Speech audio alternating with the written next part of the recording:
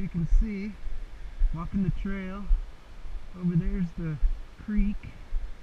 Mill house is up ahead of me. It's kind of like a little test film here. This part of the trail is pretty intense, and people aren't even wearing packs or anything. It's just going up to the falls, the first part.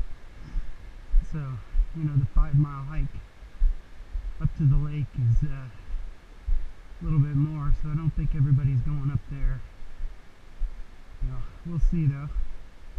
But I've seen a lot of people heading back pretty early, so I'm getting the feeling this is kind of an easy trail hike.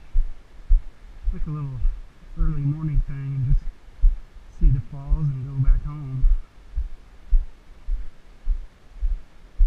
But we're heading up to the falls here pretty quick. See you then.